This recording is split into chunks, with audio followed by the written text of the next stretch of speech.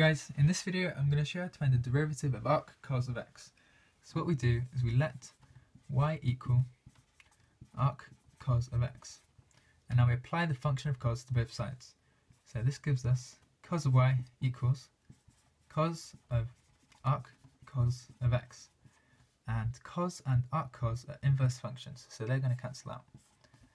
So we're going to be left with cos of y equals x. And now we want to implicitly differentiate.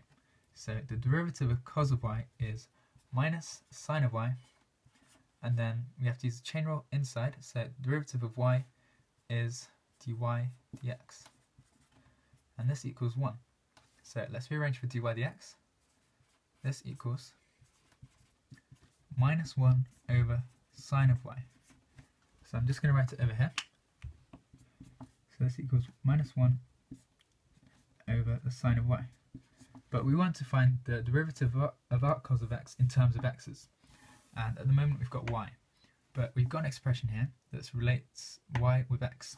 So what we want to do is express sine of y in terms of cos of y, and then we can substitute x in.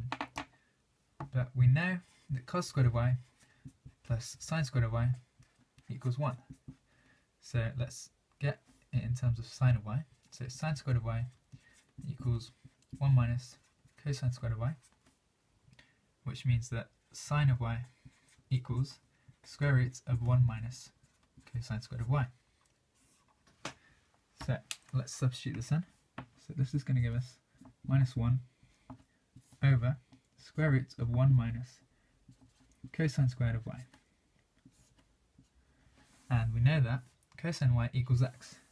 So the last step is substituting for cosine y.